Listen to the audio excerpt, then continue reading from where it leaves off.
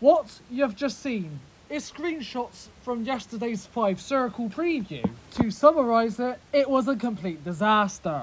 Parts of it looked really bad, parts of it looked really unfinished, and, this is the best one, there are literally untextured buildings. The fact that this was allowed to be previewed is a massive ball ache, and it's more of a ball ache than trying to commute on the central line during rush hour.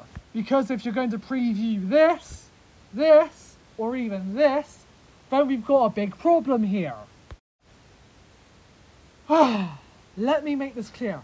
I'm not here to insult Rivet Games.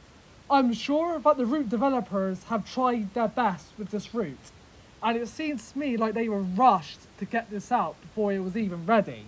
Really, the only positives that I have are with the modelling of the Class 170 and the Fourth Rail Bridge.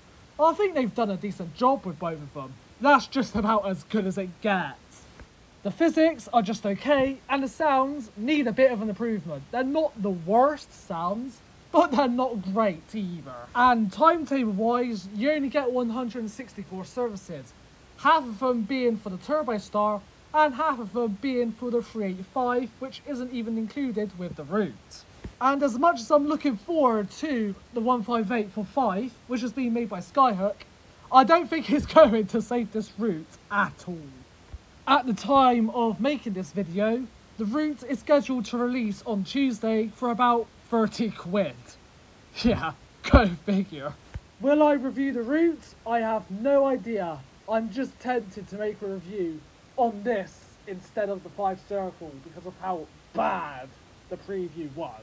Or I'll just pick it up, laugh at it, and then have a good day after that. Again, who knows? Oh, and Rivet, if you're going to speak like this on your own forums, then maybe you need a bit of a wake-up call. Anyway, that's all I have to say. Here's a picture of me next to my favourite train, and I'll see you in the next one. Goodbye.